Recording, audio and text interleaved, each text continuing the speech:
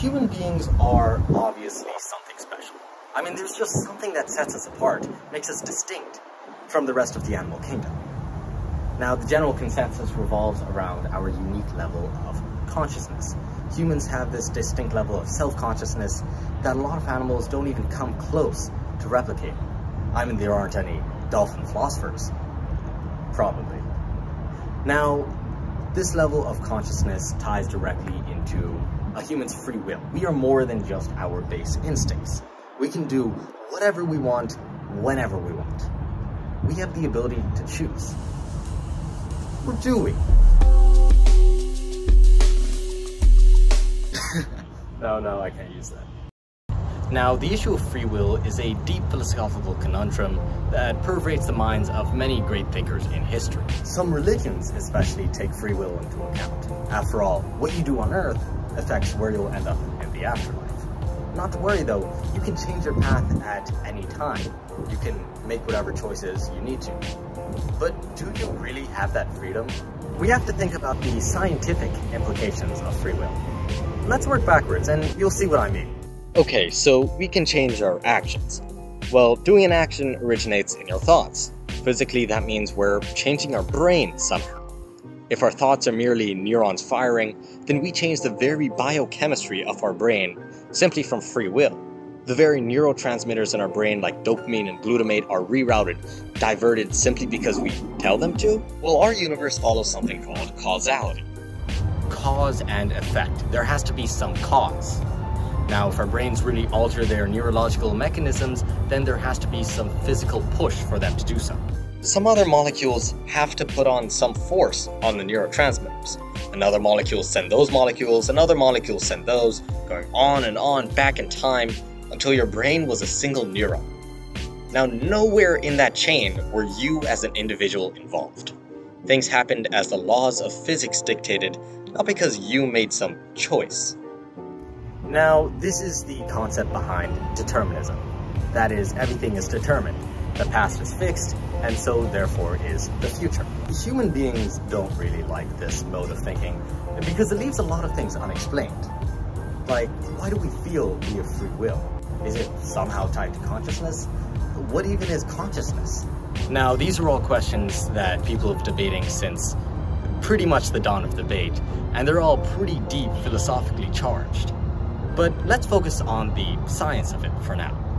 Well, debatably, science is a philosophy. Let's start with that feeling of free will, that feeling of being able to actually make a choice. Interestingly enough, we've tested how that feeling actually correlates to your choices. In a famous study, people were hooked up to an EEG, which could read their brainwaves. They were then placed in front of a button, and they were told they could hit the button whenever they wanted to. As expected, people hit the button, right? And nothing happened. Nothing yet. However, in an adaptation of that study, something very interesting was happening in the background.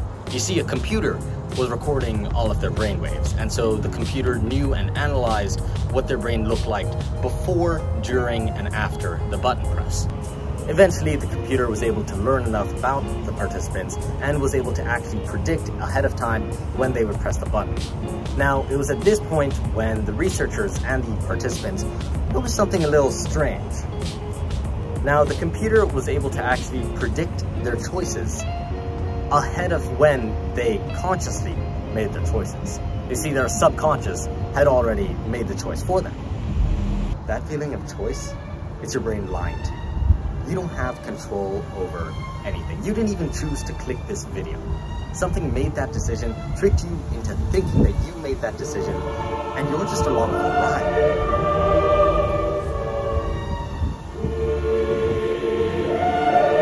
Now, there is a small, tiny little wrench thrown into the whole causality framework. A wrench on the atomic scale, actually, quantum physics. You see, quantum physics kind of took the rules that we had learned in the 20th century and before and broke them to pieces, along with our main idea of causality and certain physical extrapolation that we made from those ground rules that we had set. In the year 1814, Pierre-Simon Laplace made a claim now better known as Laplace's demon. We may regard the present state of the universe as the effect of its past and the cause of its future. An intellect which at a certain moment would know all forces that set nature in motion and all positions of all items of which nature is composed. If this intellect were also vast enough to submit this data to analysis, it would embrace in a single formula the movements of the greatest bodies of the universe and those of the tiniest atom. For such an intellect, nothing would be uncertain, and the future, just like the past, would be present before its eyes.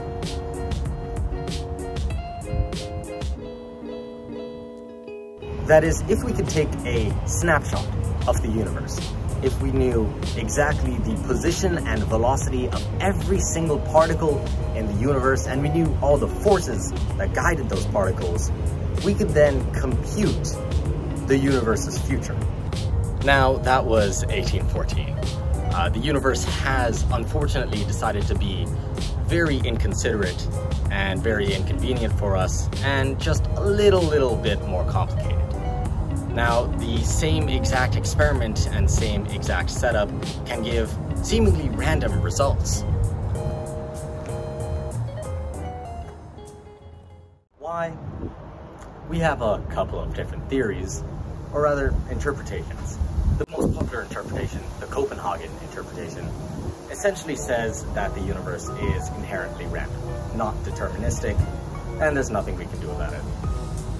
The many worlds interpretation claims that for each seemingly random event, the universe just straight up splits in two different alternate timelines, each of which house one of the two possible outcomes from that event.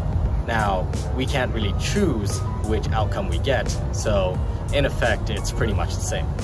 There are also hidden variable theories, which claim that there is some hidden variable which causes these random events to actually unfold in a pretty deterministic way. Now, there are tons and tons of more quantum theories, but they all mostly have one thing in common. Quantum theory generally does not care about what you think. It does not care about free will or what a human brain might do compared to the rest of the universe. We probably can't change how the laws of physics work by just thinking really hard, so free will still doesn't exist. Now, that's hard determinism. Now, there are some problems with believing hard determinism. For instance, this means that human actions are all completely blameless. I mean, how could you be blamed for doing something when you were always meant to do it and when you couldn't possibly not do it? This also means accountability is a thing of the past. So, I mean, is this the world we have to live in, where justice and accountability are no longer, relevant? That's where other forms of thinking can come in handy. Wouldn't it be great if free will and determinism, two things we really feel exist, could somehow work together, could somehow become compatible? Compatibilism, yes, that's the actual name, it's pretty on the nose, is a framework which aims to combine both free will and determinism. Also known as soft determinism, the philosophy works by taking the definition of free will and slowly pushing it off the table. You see, we're moving the goalposts. David Hume, for example, defined a free action as one that is internally caused. That is, if you act accordingly with your personal choices, will, and personality, then the action is free. If you are externally threatened or otherwise constrained, then the action is not free. Now, a common objection to this definition is that personality and choices are commonly affected by how we grew up and the environment we live in. Culture affects our choice. I mean, we didn't choose the circumstances into which we are born, so how can any choices born of our birth environment be free? Arthur Schopenhauer's response to this criticism was the famous quote, "Man can do what he wills, but he cannot will what he wills." That is, so what if your motive's determined? If you act in accordance with it and you aren't constrained, then it's still effectively a free action. It's as close as we can get, and we can treat it as such in our justice system and in our everyday life. Now, there are many more interpretations to the whole free will determinism paradox, including this simplified Punnett square and this headache of a taxonomic graph. By the way, if you're wondering why I didn't talk about libertarians, it's because that philosophy only deserves to be made fun of. Not to be confused with political libertarians, who need to be made fun of for different reasons. Then again, there are only so many minutes to this video, and I do have a couple of others in the works. So stay tuned, like and subscribe, hit that bell, give me words of encouragement and a hug if you ever see me in public, and let me know what you think in the comments below. Free will, or is every choice we make not really a choice and agency ultimately meaningless? Or is everything determined but free will still meaningful in this day and age? I'm looking forward to reading y'all's response, and in the meantime, see ya!